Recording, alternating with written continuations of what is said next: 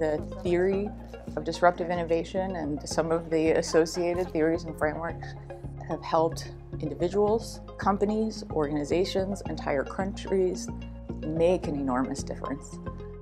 You could do lots of things to do good in the world, right? But I actually think this one's pretty unique. And in a world with big problems, it was really rewarding to be able to identify solutions and ways to actually make progress about the things that we're confronting.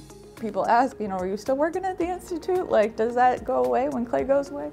And the answer is no. There is so much more work to do. Challenges that our world faces have not gotten smaller in the years since clay passed. They've gotten bigger, they've gotten more complicated.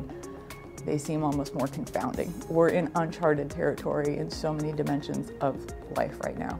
My hope is that we become a place where increasingly people can come and bring their hardest problems and say, what do we do? How do we think about this differently? We can't solve this. We've been able to do that in a few sectors. I think there's so much more that we can do.